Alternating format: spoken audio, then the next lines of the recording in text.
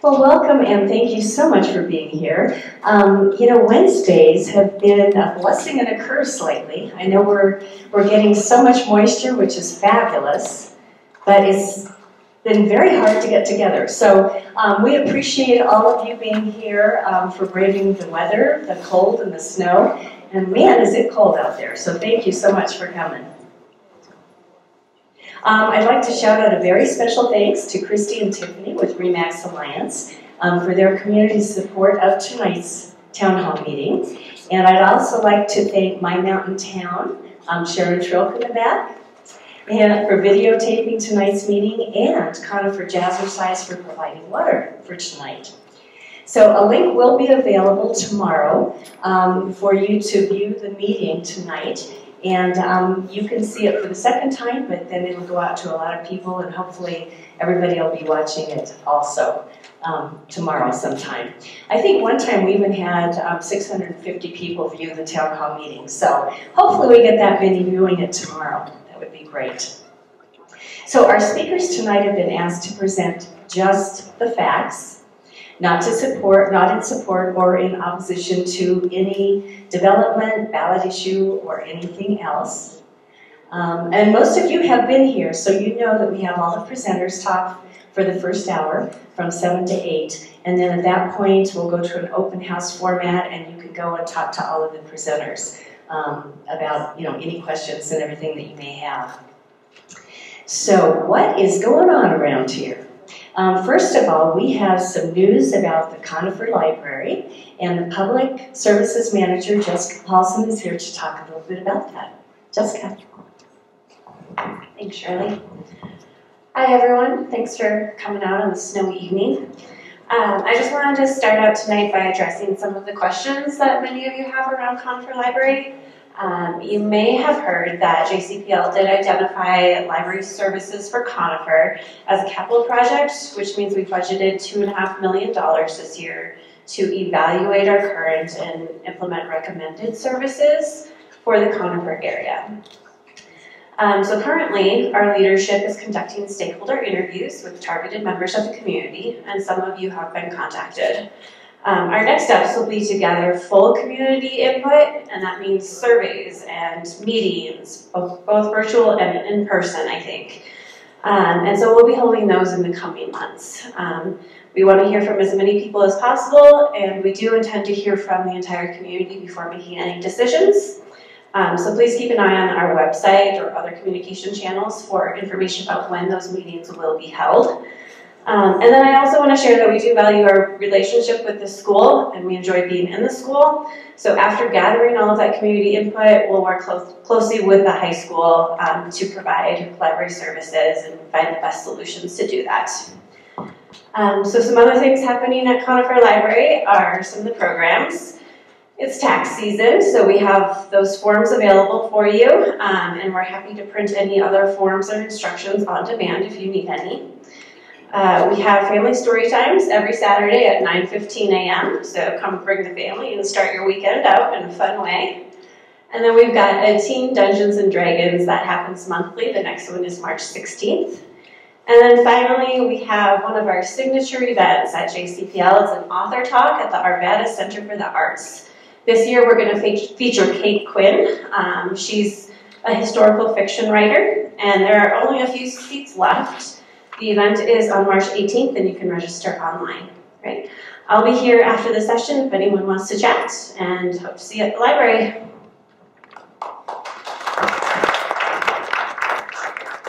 Thank you, Jessica. Next, we actually have a presentation, a very short presentation about CDOT and the Kings Valley project. CDOT was unable to come last week, and then this week because of Wednesday nights. And then also Peggy Catlin, who is our director for RTD, was not able to make it tonight. But Suzi Nelson, who is one of our board members for CAC, is going to do a little presentation on both of those.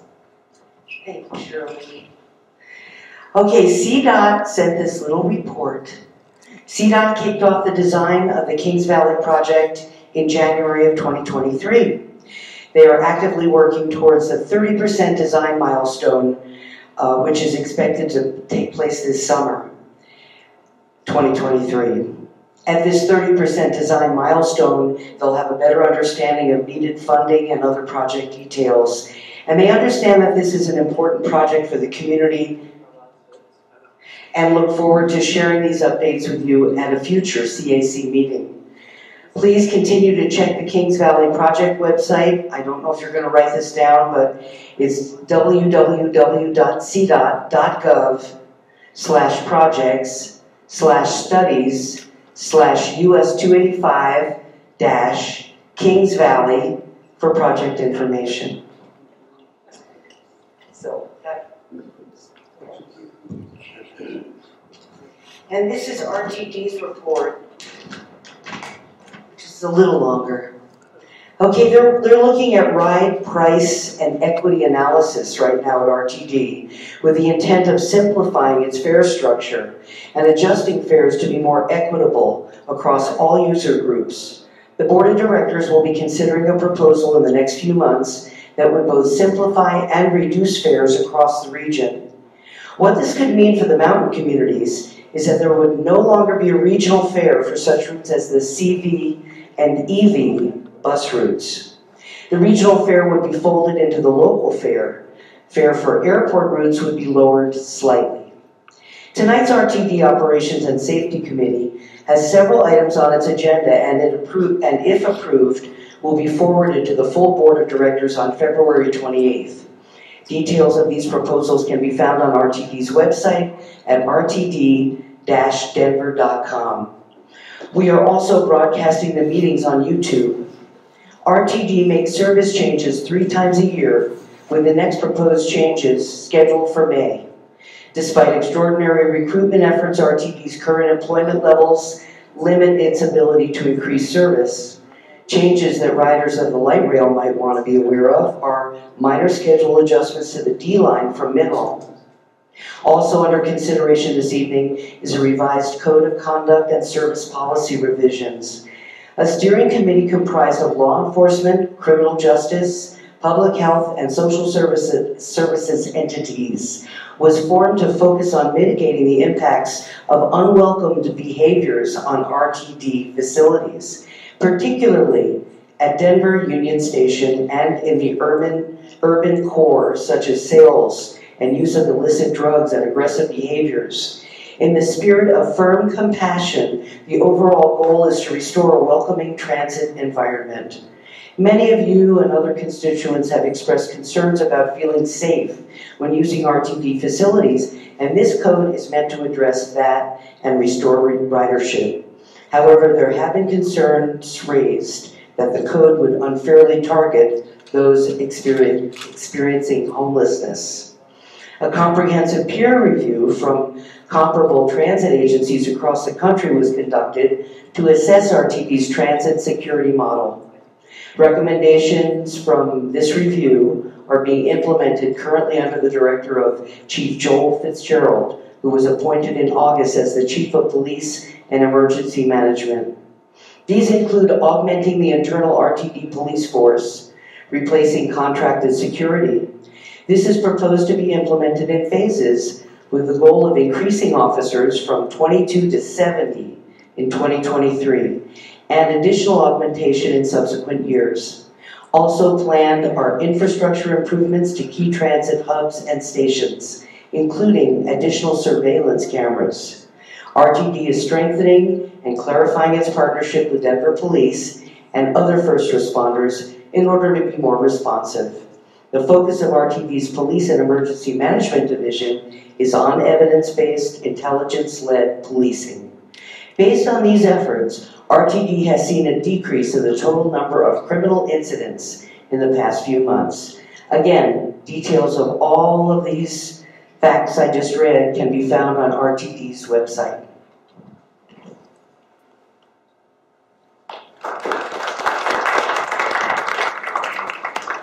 Thank you, Susie. Okay, next we have Director Ron Kilgore. He is here with Core Electric Cooperative, easy for me to say, and he's going to be talking about a few of the changes that are being made They're doing some amazing stuff, so he's going to be talking about a little bit of that. Ron. Thank you, Shirley. Welcome on a cold, cold night. It's great to have a nice crowd here. I was expecting to be talking to an empty room because it was pretty cold when I got in the car tonight. So I am your director for District 2 in Core Electric Cooperative, formerly known as IREA, Intermountain Rural Electrification Association. So District 2 is up as far as we go in Bergen Park, Evergreen, down through Conifer, through Deckers, around to Sedalia actually. So it covers mostly mountain community. We have a little bit of Castle Rock, which is not quite mountainous. But we've got a lot of new exciting things that are going on at Core.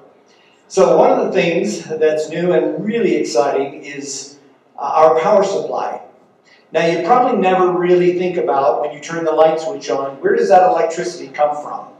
Well, that's something we as directors at Core think a lot about because we have to, it's our goal to make sure that every time you hit that switch, you have lights. So right now we have really 4 main sources of our power.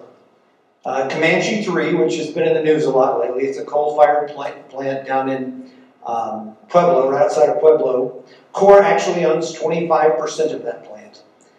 There's litigation surrounding that. I can talk a lot more about that if you'd like to hear about it. It's pretty boring, but I'm happy to chat with you about it. So Comanche 3 covers, when it's working, which that's a lot of the problems, it doesn't work that often, but when it is working, it basically covers our base load, which means, if you look at the load during the day between about 4 and 8, everybody comes on and washes clothes, dries clothes, cooks their dinner, and our load goes way up. But when it hits the bottom, which is about 10 o'clock to about 6 in the morning, that's what Comanche 3 provides, is all that power, the base load. And then the peaks that get covered by Xcel Energy, right now we're under contract that we have to buy everything we need from Xcel that we don't get from the other 2 sources, solar or hydroelectric. So right now we're very tied in with Xcel. However, there's something coming. There's a train headed toward us. About 2 years ago, we gave Xcel a 5-year notice that we're not going to play that game anymore. We're going to cancel our agreement where we're buying all of our power from them, mostly because they're expensive and they're not very reliable. So we are canceling that effective January 1st, 2026. So it's been our job to figure out where we're going to get power starting January 1st, 2026. We are, there's another big mandate that is a 2030 date. So all the power companies in the state of Colorado have been mandated to come up with a plan from the Colorado State Legislature to reduce the carbon emissions by 80%, which is a tremendous amount. So we have a plan to do that, and we've figured out how to do that. The other thing is the future of Comanche 3 is uncertain. I mentioned the reliability problems. It is, because 75% of the plant is owned by Xcel, it is governed by the Public Utilities Commission. Core is not regulated by the Public Utilities Commission, but Comanche 3 is, because it's owned primarily, the majority of it is owned by Xcel. So Xcel has basically agreed or proposed to the Public Service Commission that it goes out of service much sooner than its rated lifespan. And even sooner than that, they would like to run it very intermittently. So that's, we're not really sure that that's going to work because we're 25% owners. So that is a subject of litigation that we're working on.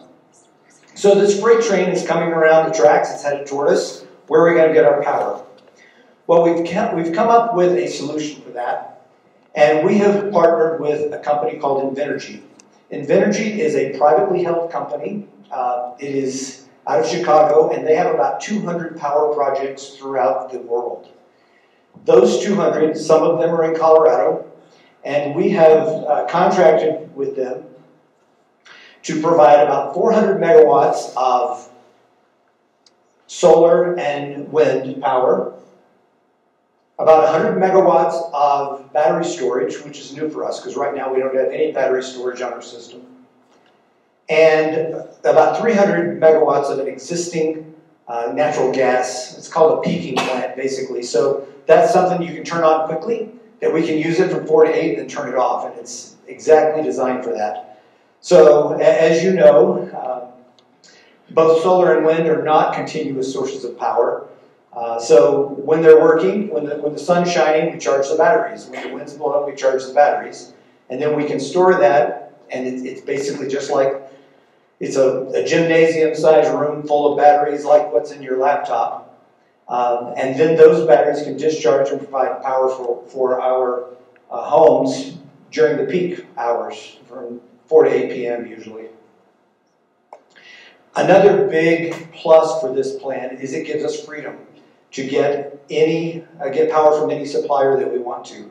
We're only contracted to take the power that we're contracted. So it's not, the term is an all requirements contract. We don't have to buy any more power from Invenergy. If we find cheaper power, we can get it. The really beautiful part of this is it meets all of our mandated goals, and it's not any more expensive. So we're really thrilled that this is going to work for us. This is a great deal for Core Electric Co-op. This is a 20-year deal. So our power supply is set, and we're doing fine for 20 years. There's another thing that's coming down the pipe that is, it hasn't actually been publicized yet.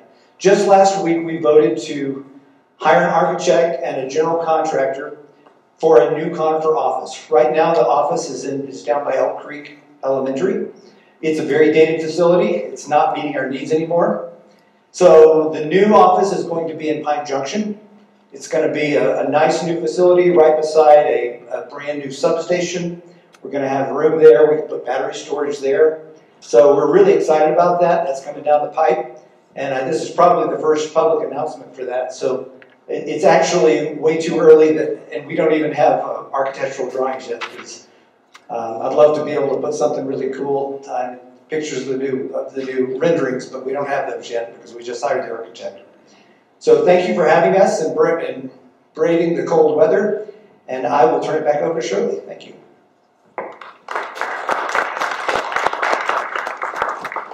Thanks, Ron. Okay, so lots of exciting things going on at Core, and the elections are coming up. Actually, you need to vote if you would like to vote online at Core Electric Cooperative, and up until April 21st. So just wanted to get that out there. Next, we have, obviously, as you all know, a new sheriff. And with a new sheriff come a lot of changes. And so our Mountain Precinct Commander, Scott Posick, is here. And he's going to talk just a little bit about some of the changes that are happening at the Sheriff's Department. Scott.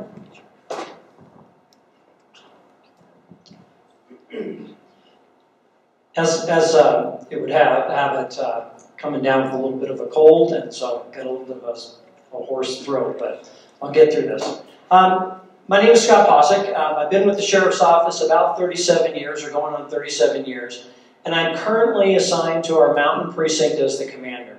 So I've been pretty much in all the areas of the Sheriff's Office, but currently, with the changes that we saw at the first of the year, I'm assigned to the Mountain Precinct. A few other changes that we're doing. The sheriff, certainly Sheriff Marinelli, is setting up her executive staff as well as the command staff structure. So more to come on that. That's still in that development process, but more to come on that. One of the things that was very important to Sheriff Marinelli when she was campaigning, and certainly is important, is setting up a wellness program at the Sheriff's Office. You know, we've always been good about taking care of our employees, but we can always do better in taking care of our employees. No secret, law enforcement is very difficult, stressful, career field to get into, both for the sworn and our professional staff. And so that is something that's a priority for her. And so that program is moving ahead, and we'll be presenting on that and talking on that more in the future. But I would venture to say by midsummer we'll have the wellness program established, and what that will look like is not only physical wellness, but mental health wellness as well. So again, taking care of our employees that see a lot of tragic events in their careers. One of those tragic events that I'd like to talk about just briefly is something that happened just last week, and I'm sure you heard about it in the news, and that's when we lost one of our canine partners in a line of duty death. That's the first time that we've lost a canine in the line of duty since the inception of the canine unit, which is started in about 1978. I actually was on the canine unit for about 10 years. The dogs are extremely valuable to us. So it was something difficult that we're going through right now. We will have a tribute memorial ceremony next week.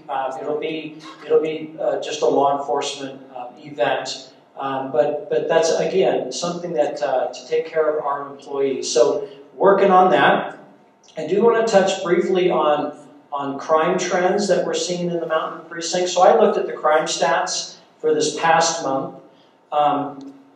You should be very happy that you live in a very low crime area, for sure. Conifer particularly, when I looked at Conifer versus the north part, and Evergreen, Conifer is definitely lower than Evergreen, but in general, the entire Mountain Precinct has a pretty low crime rate.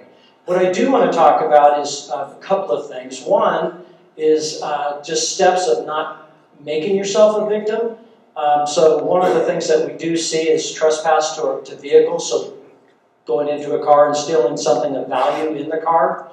So what we always tell the community is, one, lock the car, and two, don't leave valuables in the car, particularly in plain view in the car. And that's what we see quite often. You're going to run into the store for just a second and not lock the car. And it only takes a second for something of value to be stolen. So that's something that we see. Another thing that we're seeing more and more often, probably no secret to any of you, is road rage type incidents, particularly along the 285 corridor. And what I would say in that regard is ensuring that you avoid road rage. So, years ago, you had a beef with somebody on the road, and it maybe flipping the bird back and forth, and that was about it. But today, they're pulling guns. People are pulling guns, and it's just not worth it. And that's something that we are very mindful of.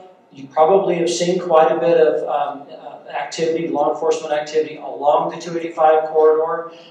Road rage is one reason why we really pay a lot of particular attention along the 285 corridor. The other thing that we're seeing in the Mountain Precinct particularly is mail theft. One reason why is there are a lot of cluster mailboxes. Knowing, and then those committing the crimes know that people are generally gone, right, at work or what have you, for the most of the day, and so it's that target, it's that being victims. One thing that I'd like to say with mailbox thefts is to ensure that it's being reported. Oftentimes what we find is there were a series of mailbox thefts and none of them were reported. What we need those to be reported. Not necessarily that we're going to be able to find who did it, but it also it helps us in identifying other types of crime like credit card frauds and that sort of thing, which is what that leads to. So making sure that those types of crimes are reported. And then real quickly, it was mentioned earlier about RTD and the cooperation with RTD.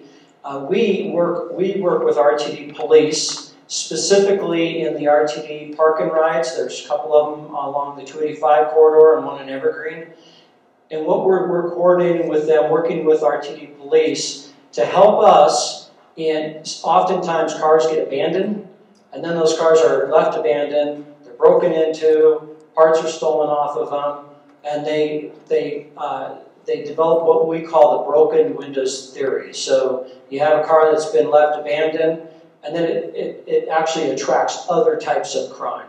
So we're working with RTD police to get those vehicles, those abandoned vehicles, towed out of those lots so that they're not that broken windows theory. So a couple of things that we're working on with RTD as well. I see that my time's up. I actually didn't think I was going to go to the end of my time, but I will be back here after the meeting and answer any questions that you might have. Thank you. Thank you, Scott. Okay, well next we have a presentation by Planning and Zoning. Heather Gutherless, who is usually here, put that together for us. She was going to be here last week, but she is in a planning commission hearing tonight, so she couldn't be here tonight. But she did send the PowerPoint presentation, and Marilyn Saltzman, one of our board members, is going to give that to us. Marilyn. So I'm going to ask for forgiveness in advance. I know nothing about this. I'm going to be reading, and I'm trying to hold a microphone, a slide advancer, and the notes. So please forgive my clumsiness in advance. So this is an update on planning and zoning since the last meeting. Case manager information is on each slide so that questions can go directly to them. Oops, no. So the planning and regulation update. Last time Heather talked about the county plan and regulation update that will be coming soon. This project includes updating the county's comprehensive master plan, transportation master plan, all hazards evacuation annex, and unified land use code. All plans are going to be brought together through a unified public engagement plan, and policies will be integrated throughout the plans. And the Board of County Commissioners are going to be briefed on this in the next 2 weeks, and after that we'll know more about the timing and the process.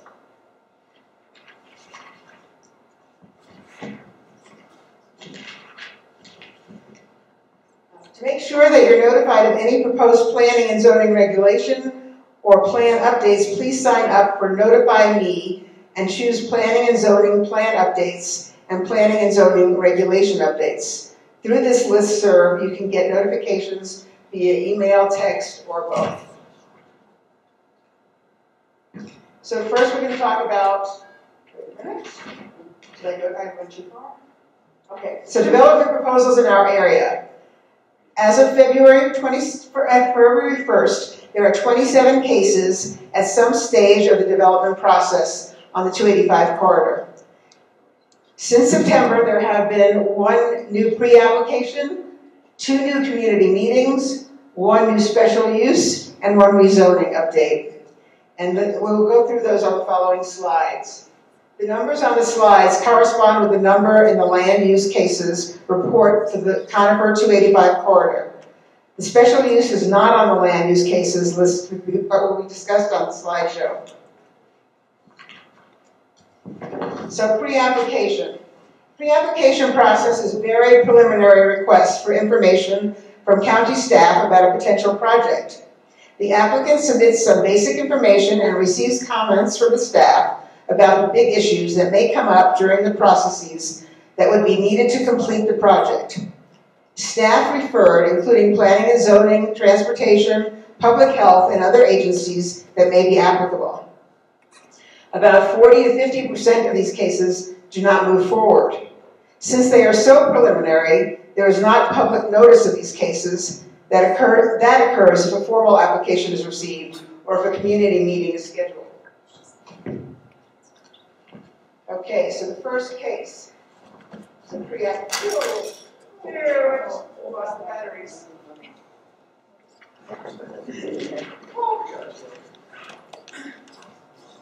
That's good. Okay. You keep talking. I'll keep talking. Pre-application number 7. That's at 10537 South Deer Creek Road.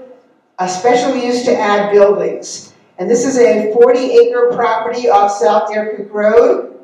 The proposal is for a special use to add buildings to an existing religious retreat center. A community meeting was held on January 5th. Unfortunately, the case manager for this case has left the county, so if it keeps going forward, it will be assigned to somebody new. Pre-application number 9. This is a new pre-application. It's on the south side of 285 near Kings Valley. The proposal is for a rezoning to allow community uses, events, and lodging on 241 acres.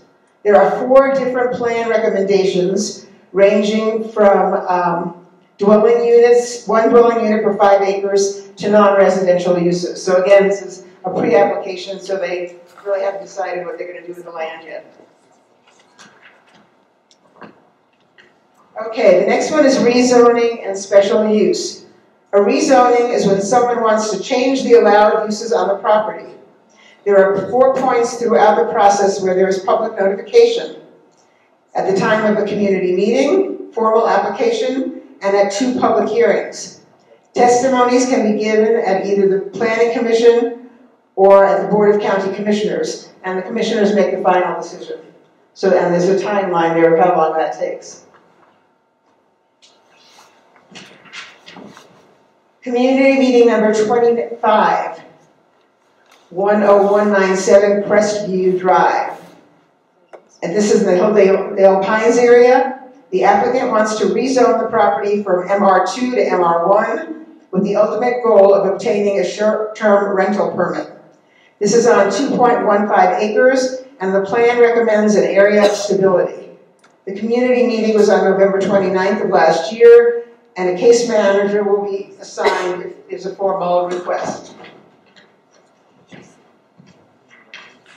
Most of you probably know about this next one, special use, Shadow Mountain Bike Park, special use for the day-use lift-serve bike park. It is not on the land use cases list because it was an incomplete application, and therefore not all the information has been provided. So they're still working on that one. Rezoning number 11. This is the Conifer Center. This is the one behind the Safeway Center for 188 residential units. There has been no status change on this, but it is a case, as you know, of high interest. The applicant is still trying to reserve outstanding issues. Rezoning number 14. The last rezoning case that had a change is the case off of Chamberlain Road near Tiny Town.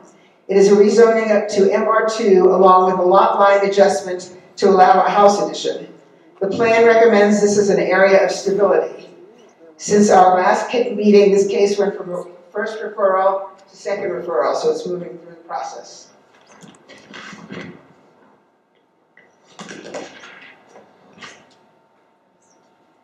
And that is, I think, the end of the report tonight. Thank you for my for listening to my clumsy report.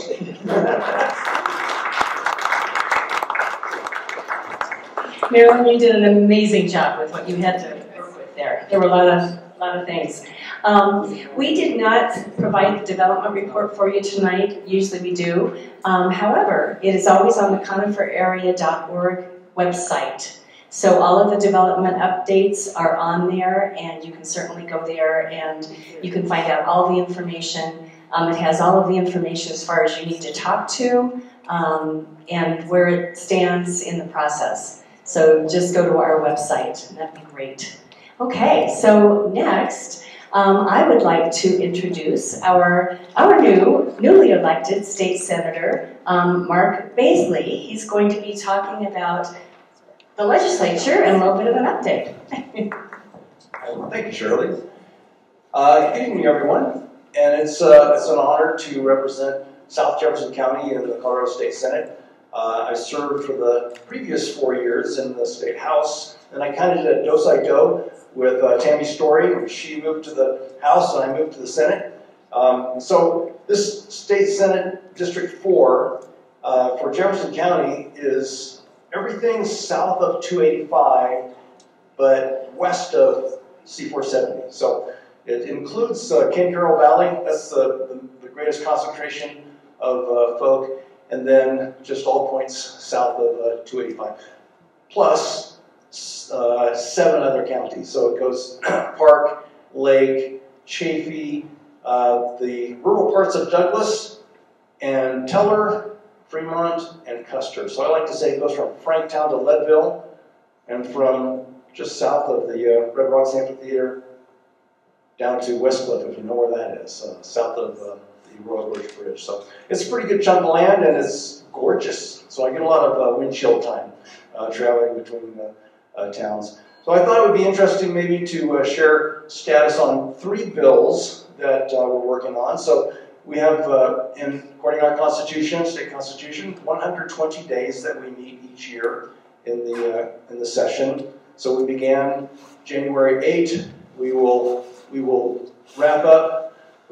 January 9. We'll wrap up. I believe it's May 8 this year. So not a whole lot of time. It's a third of the year. The 3 bills that I'll tell you about. One has to do with taxation relief. So on even numbered years in June, that is when our property valuations are pegged, and that's for the entire state. So as it happened this time, property valuations were at their peak in June of 2022, which means that the assessed value of our homes is going to go up higher than it's ever been. It's going to be a bit of a shock to folks. So county commissioners across the state have been asking, hey, can we constitutionally put a temporary hold on some mill levies, because we're going to be bringing in so much more revenue than we actually need. So to allay some of that shock to the citizens, can we put some on hold? The real concern is not can they have a vacation from a mill levy, but can they turn that mill levy back on in 2 years from now or so? Because they're wondering, do we have to go through another election because of Tabor requiring permission, Taxpayers' Bill of Rights requiring permission to raise taxes. So anyway, so this one bill would make that, settle that score, and hopefully allow for comfort, really, for county commissioners to put vacation for some mill levies. So try to soften that blow for us all later this year. Another bill that I'll tell you about, because I just find it of general interest. It's up for vote in committee tomorrow, and I don't know how I'm going to vote on it yet. But it's of general interest. So how many Taylor Swifters are there in the house? 2 admitting it. I didn't think. I don't even know what song she sings. I'm sorry. But the Taylor Swift tour, world tour debacle with getting tickets is what prompted a bill that I may even co-sponsor. There are parts that I'm really nervous about, so we gotta fix some pieces to it. But the idea is to prevent the bots from jumping out there when you're buying tickets to an event, sporting event, concert, and so on. There's software, of course, that just goes out there and just snags as many as possible, and with a lot of money behind that, and then resells it at a much higher price. There's a whole lot of shenanigans that happen. We're trying to prevent that. So, boy, all these companies are just campaigning to us, lobbying us like crazy, because they're all jockeying for their position. Ticketmaster and oh, I've forgotten the names of all of them. But anyway, they've all been in my office today and saying, you got to vote against us. You got to vote for it. Make this adjustment, and we'll be comfortable with it, and so on. Anyway, I really think that we need to address that. I think it's an appropriate role of government to help folks. In fact, I had lunch with the president of CU today, and he said, hey, we'd like to see our fans as the only ones who buy a ticket at face value to come watch our sports events. So anyway, I think that's going to be of great interest. So keep an eye on that. It's Senate Bill 60 if you're interested. The first bill I mentioned is Senate Bill 108, the taxation relief bill. And then the last one I'll mention is Senate Bill 103 that I am carrying, and it was brought to me by a Park County commissioner. So what it is, very briefly, is limiting the liability of property owners who allow access across their land to access to get to like the 14ers, to fly fishing spots, to campgrounds. So as it turns out, there are property owners that own tens of thousands of acres of property in Colorado, and believe it or not, some of the 14ers are owned privately. I didn't know that until just a couple months ago. But they're fine with, these people are very gracious. For decades they've been allowing hikers to come across their property to go hike a 14er, get to that fly fishing spot, but they just don't want to get sued if you break your leg along the way. Understandable. So there has been law in place, as I've researched, going back as far as 1969, that has limited the liability of those property owners for allowing free access across their property. It all kind of came crashing down last year when someone successfully sued a property owner when he got hurt on property that he was accessing. And so we're trying to limit that liability further and allow for all that recreation that makes Colorado, Colorado. So anyway, thanks for hearing me out. It's an honor to represent you in the state Senate, and thanks for coming out on this cold night.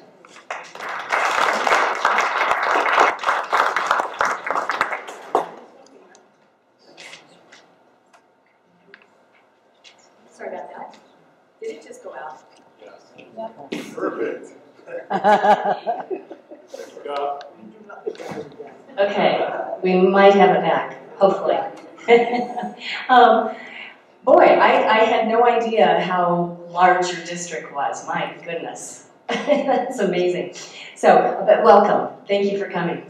So next, I'm sure that you all have read about, surveyed everything about the consolidation of the fire districts. And 3 of our fire chiefs tonight are here to talk just about that and the survey results that came from you doing those surveys. Good evening. My name is Curt. I'm the chief with North Fork Fire Protection District. Really appreciate all you coming out tonight on this cold, snowy night. We have a little slide deck that we'd like to present tonight. The other chiefs, Chief Skip Shirlaw with Inter Canyon and Jacob Ware with Elk Creek Fire. So I'm going to turn it over to Skip to start off here, and we'll be around after the presentation for questions as well tonight. Thanks, Chief. Appreciate that. Good evening. I appreciate you guys coming out. It's a little chilly outside, so thank you for making the trip up here. So we're going to talk to you guys for a little bit about consolidation. And the 3 chiefs have been looking at our individual districts for quite a long time to see where we're at, where we're going, and some changes we might need to make. And we really think about not next year, but 5 years, 10 years, 20 years, where are we going to be? And so that's what started us down this road to begin considering consolidation. So what are some of the challenges that we currently face? Well, we know that population growth is increasing here. It looks like we might be seeing a 20% growth in population by the year 2030. And additionally, our population is aging. Typically, 65 and older are 3 times more likely to call us for our services. At the same time, we're seeing a continual decrease in volunteers. The national average, which we trend and we follow, are actually a little higher, is a 17% reduction. It's becoming harder and harder to find volunteers. So while calls are going up, the extent of the call is going up, our volunteers at the same time are decreasing.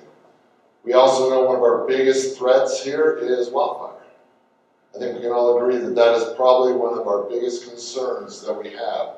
And the reality is that none of the districts up here can handle a large incident by ourselves. We're continually calling each other for mutual aid to come help out. Structure fires, wildland fires, large, like multiple agency events where we have several cars that have gone off the road.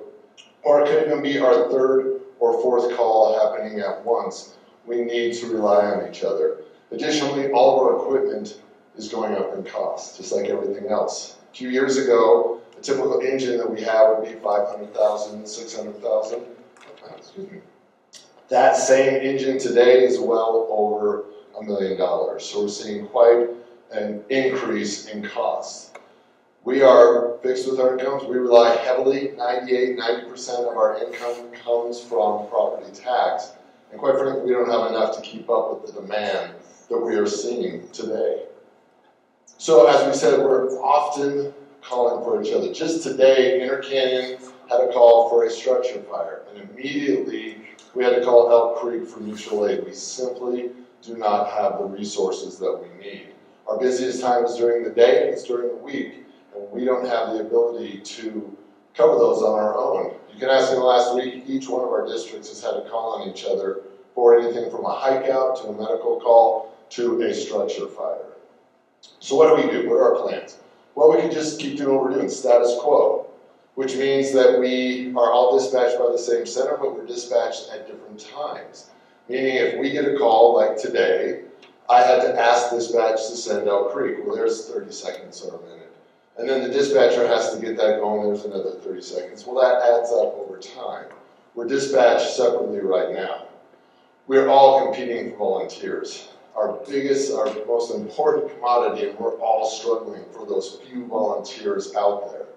Like we said, we have a fragmented communication system, which means our response times lag.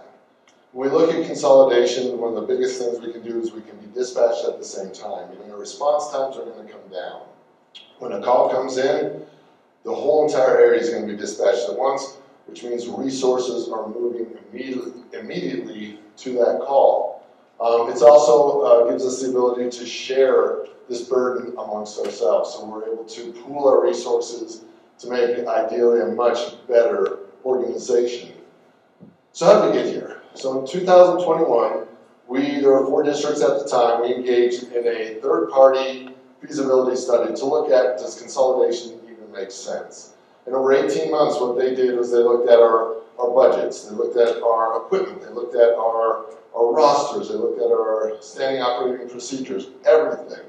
And after 18 months, what they concluded is they felt that consolidation is what makes sense for our districts. And they suggested that we do that within 2 years.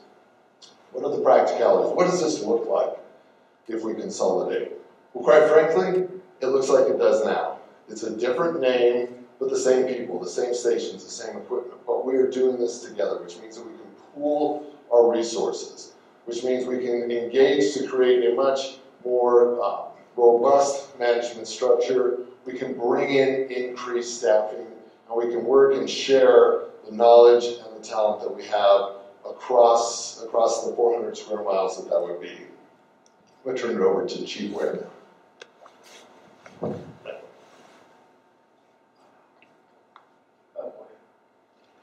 All right, perfect. Hey everybody, I'm Jacob Ware. I'm the Fire Chief for Elk Creek Fire Protection District. So the benefits.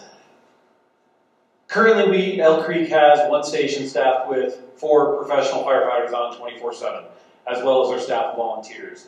Our goal is to bring on, if we're able to consolidate, is to bring on 3 staff stations across the new district. That will be 1 down in Pine, Elk Creek, and then down, would that be Morrison? Just below Windy Point. Just below, which is Morrison. It's technically Morrison, so it's just below Windy Point. The idea is, though, that's what the consolidation study, the feasibility study, that pointed out, that's where our call volumes were, and that would be the quickest travel times to get to all of the areas within the district. So the goal is to have 3 staff stations with professional firefighters on 24/7. Also, facility upgrades. If you've ever been to our stations, our Station 1 was built in 1962. It has had remodel upon several remodels. Last one it is 2015, which was probably the best remodel. We actually had all the asbestos taken out of it, which was good, and several other things. But it's still a very dated building. We're completely built out of it. We can't support any more paid firefighters there unless we start doubling up in bunk rooms. The living quarters are too small. And frankly, the building is too small for the size of apparatus today. Station 2 is one of the buildings that we're talking about redoing. Our Station 2 is one up at Pine Junction. It's down just past Moore on the right-hand side if you're heading towards Hidden Valley. It's basically a 2-bay steel building. Right now, we have 14 firefighters working out of it, which is probably more than it can handle. We actually have a porta-john outside because the facilities are not enough to handle that. That's where our wildland station works. That one is the one we're going to completely remodel. Down at North Fork, North Fork Station 1, all the way down in Pine, that's the other one. That will be another staff station. That one's a newer station. That's just going to take some facility improvements in there to turn that into living quarters. And the last one is Inter Canyon Station 3, the one I talked about just below Windy Point. That one's going to be a complete remodel. That one will be raised and a new building will be put out there. The other thing we can do is we'll stop fighting for volunteers. The running joke is amongst all of us, keeping on my time, paying attention. We always compete with volunteers, and it's a running joke. Whenever we get a good volunteer, we always ask, well, what's your address? Whose district are you in? Because then we all figure out who they belong to. And if it's not me, then, but we're always competing for volunteers. As one district, we'll no longer be able to do that. We'll be able to leverage all the volunteers that we have in one district. It'll also provide a lot more training opportunities for the volunteers that we have.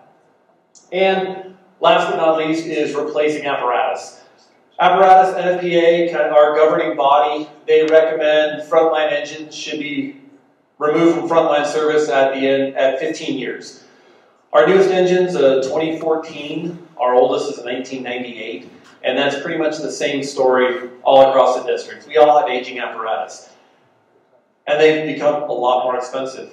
$500,000 engine 5 years ago is now pushing $1 million. So what's the process look like? We've been working on this, we've been living it for years now. Community outreach, this has all been driven by the taxpayers. The first thing we wanted to do was go out and see if it was even possible. That's where we got the feasibility study a year and a half ago or so. That said, it is possible, and it's a good idea, and you will be able to provide a better service for the people. Due diligence. Right now, we're researching, we're working on budgets, we're working on staffing models, we're working on what that's going to look like. There's going to be a tremendous amount of information coming out over the next couple months with what this proposed consolidation could look like. Then the board's going to approve it. All three boards have to vote to do this. There have been some people saying, well, this is already a done deal, it's already put together. Not at all. Yet again, this is driven by the taxpayers in all three districts. So the boards have to approve on what we're going to do. Once the boards approve it, then we're going to move into a ballot measure, and then in November, if the boards approve everything, there will be a ballot measure, and that will be the final approval. The final approval for this will be by the residents of the three districts. So this is where I wanted to get to, and I still have a little bit of time left.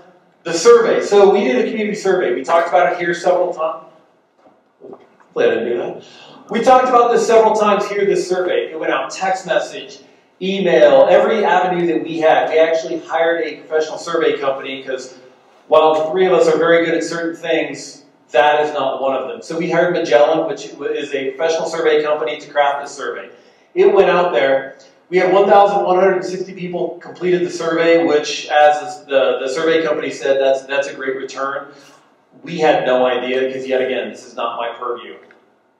80% approval of fire protection and emergency rescue services. So 80% of our districts across the three said we're doing a decent job. 70% believe that the fire risk in their community has increased. 60% don't believe their district has resources needed, and over 70% support a non-specified property tax increase. Now that's a big one.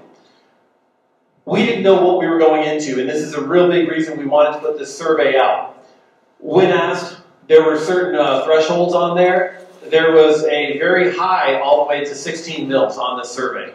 We're going to keep reaching out to people to see. None of this hinges upon, some people have called this a thinly veiled attempt at raising taxes. Yet again, we're going to be doing all this community outreach over the next few months to figure out what that threshold will be and what kind of services we can provide.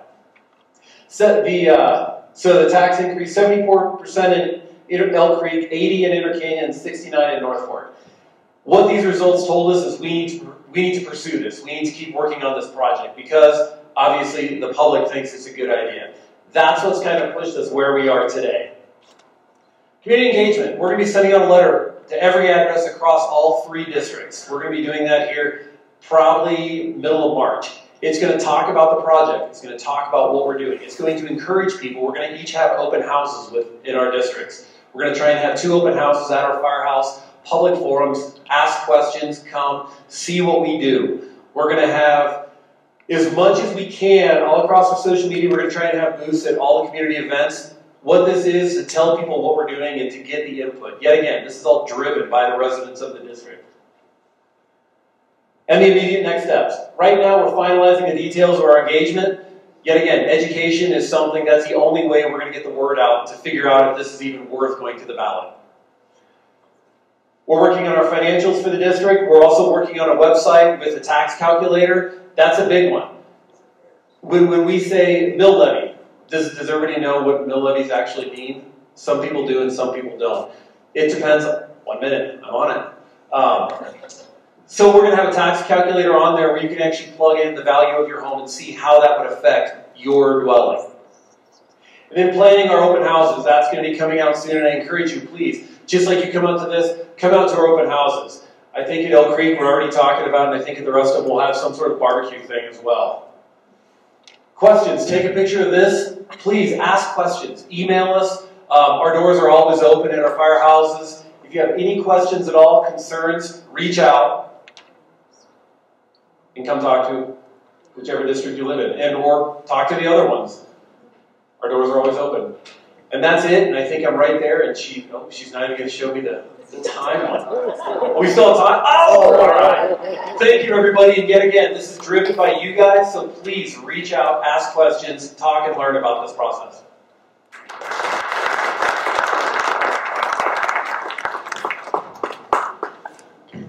Thank you, guys. Excellent presentation. So definitely get the questions answered that you have on that. They will be here to talk to you. All the presenters, all the speakers are still here. They'd love to talk to you. We also have our community ambassadors from Elk Creek and Inner Canyon. And so please, if you do not know who your community ambassador is kind of the lead person in your planning unit, in your area, please go see who that is. Talk to them. They have some excellent brochures that you can use for fire mitigation, chipping program, everything. So please go talk to them. We also have Beaver Ranch here tonight. They're actually working on a new master plan, and they have a new playground that they're going to be working on. So they've got some very exciting new drawings for that, so please go talk to them. And it's just wonderful to have you out tonight. I'm so glad you came in the cold weather and everything. Our next town hall meeting, hopefully not as much snow, not as cold, will be April 19th. And we hope to have a really big crowd. We'll have lots of great information, speakers, information you really need to know if you live up here. So thanks for coming. Please stick around. Thanks.